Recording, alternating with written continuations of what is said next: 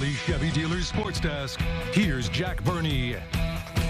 Good evening, everybody, and welcome back. The Terre Haute Rex back in action tonight at Bob Warren Field, looking to get back in the win column against the Danville Dans. To take you out to the highlights, there's new Rex interim manager Cully DeGroat meeting with the team. More on that in a minute. The Rex trailing 2-0 in the second in this ball game, but that changes as Xavier Croxton crushes one deep to right field. It's gone for a game-tying 2-run homer. Rex and Dans all tied at 2, heading to the third inning. Danville gets 3 in the top of the third inning, but Terre Haute responds in the home half of the third as Slater Shields steps up to the dish. He lines a base hit into left field. 1 run scores. The Rex come all the way back. They tie the ball game again at 5-5 heading to the fourth inning. Top 4, the Dans get the lead right back as Trey Higgins lines one deep to right field. It clears the wall for a go-ahead 2-run homer to put Danville on top once again, 7-5. The Rex would come back, though, and tie the game for a third time in the bottom of the fourth. West Vigo alum and Sycamore freshman Carter Murphy grounds one right back up the middle for an RBI single to tie it up once again at 7 runs apiece.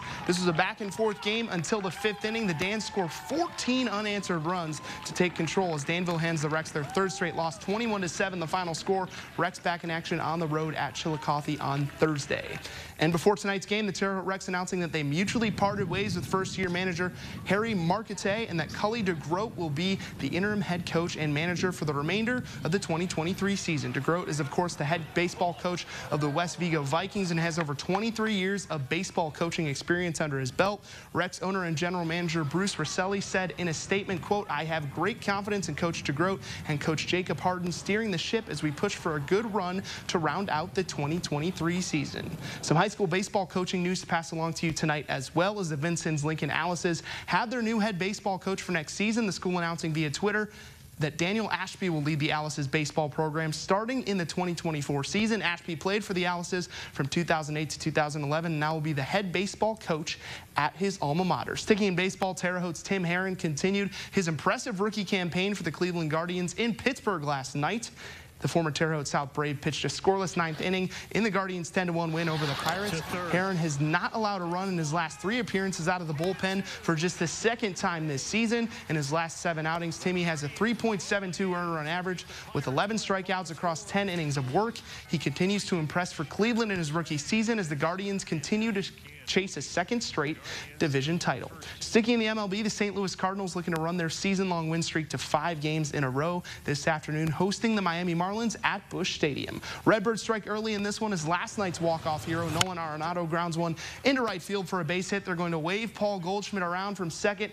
Goldie slides in safely ahead of the tag to give the Cardinals a 1-0 lead in the first inning. The very next batter is Nolan Gorman. He crushes one high and deep to straightaway center field, and it is out of here for a 3-run homer. The Cards jump on the reigning NL Cy Young winner Sandy Alcantara for 4 runs in the first inning. They lead at 4-0. Top 6, St. Louis up 2.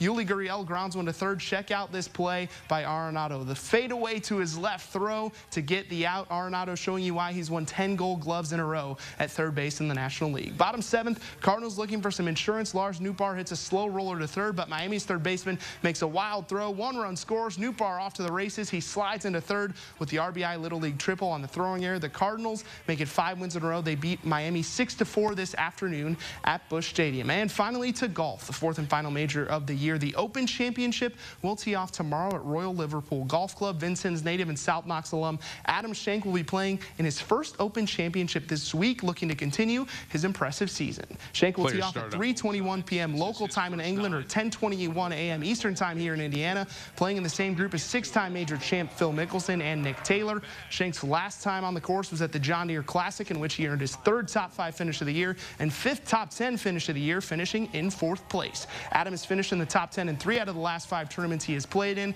but is still looking for that first career win on the PGA Tour. The former South Knox Spartan will have the chance for his first win and first major this weekend across the pond. We'll have updates on his performance throughout the week right here on WTWO. That's a wrap for sports. We'll be right back after the break.